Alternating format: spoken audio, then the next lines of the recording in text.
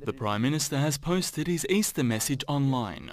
We are enriched, not divided, by our diversity of faiths, culture and races. Also taking to social media his predecessor, tweeting a Downing Street meeting with the British Prime Minister. Well, I think Australians are not very interested, other than yourself of course, in the ghosts of government past. Now another ghost from the past is haunting him.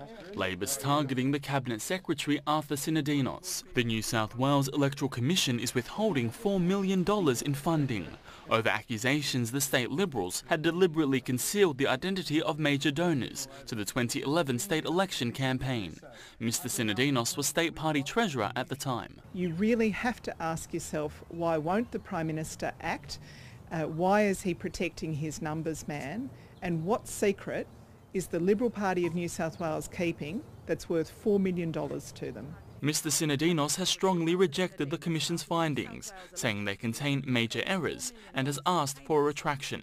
In an at times testy interview last night, the PM backed his Cabinet Secretary, but said the donations should and will be disclosed. The Liberal Party should only take donations in accordance with the law, and they should disclose them in accordance with the law. Other ministers are also supporting him. Arthur's basically said that there has been some misreporting on what's happened from the Electoral Commission, and I think that we'll see this flesh itself out. The opposition says he should be sacked if he was involved. If he was responsible for it, then I think his position becomes untenable. It caps a difficult end to the week for Malcolm Turnbull, who angered the Belgian ambassador for linking the Brussels attacks with the refugee crisis. I don't think anyone would seriously doubt what I said. Everything I said was carefully checked by my security advisors. Omar Dabaj, SBS World News.